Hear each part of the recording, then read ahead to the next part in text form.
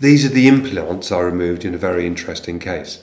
Essentially, our patient had a breast augmentation back in 1999 with unknown implants. Now, she did contact her surgeon to get details of her implants, but couldn't get the details.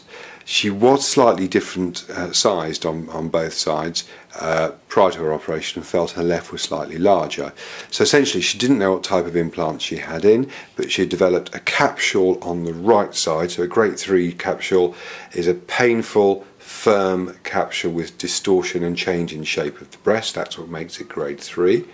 And on the left she'd had a scan which showed she had a ruptured implant, and so essentially she didn't know what type of implant, what size she had.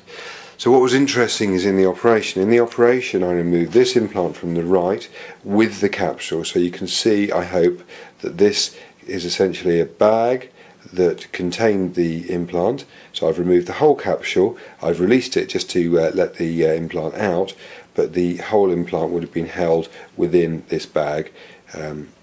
Yep.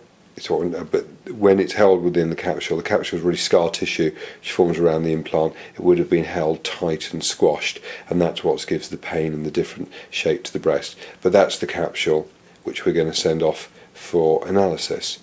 And you can imagine if that was around the implant, it would really have pulled it quite tight and constricted it really quite thick. Okay, so that's that side, intact but with a capsule. We don't know the make of that implant. On the left, different story.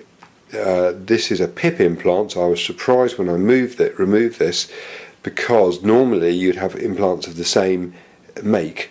They might not be the same size if there is some breast asymmetry, but they would be the same make. So I was a bit surprised to find a PIP implant, which was 350 cc's compared to 370 on the right, and the PIP implant was ruptured in 2 pieces. So that's one piece you can see there, and that's one piece you can see there.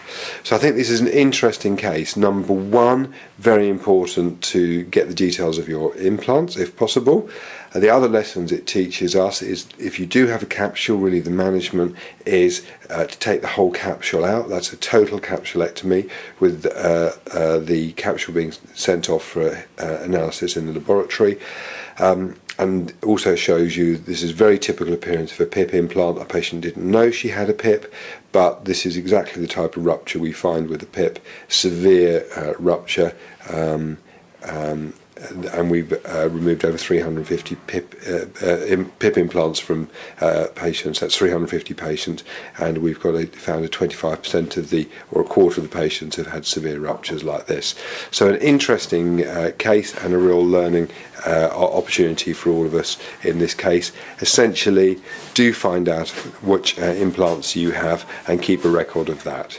Thanks very much for watching the video. Hope you found it useful and informative, and please feel free, if you would like to find more information about PIP or any other type of implants, please visit our website, Aurora Clinics. Thank you.